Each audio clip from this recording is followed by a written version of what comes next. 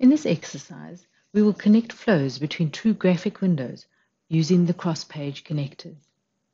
So let's look at our first flow sheet, which is the autoclave.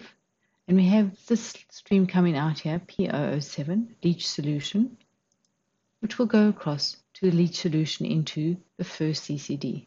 So if I right-click on the leach solution feeder, and on the first page, if I go down to approximate the middle, I can find this cross-page connection.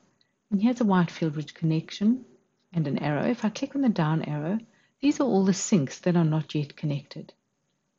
And the one I want to connect to is leached solution. If I click on that, SysCAD then finds that and it says it's now connected. If I click on the little binoculars next to that field, it shows me this is the sink that it's connected to. So those will now be connected and the material will flow straight through from the autoclave through to the second flow sheet. I'll do that again because CCD4 overflow, I want to connect that. If I go and look on the last flow sheet, I want to connect that to 2CCD3 to this feeder here.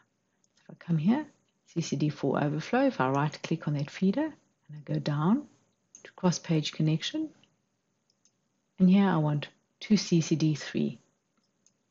And that's now that will be connected. And lastly, on the last flow sheet, I want to connect to CCD3 underflow. So if I right click on this, go down to middle to CCD4. And all of my cross-page connections are now made. So when I run the flow sheet, the material will go across the three flow sheets. And so you see it's very simple to connect flow sheets in SysCAD.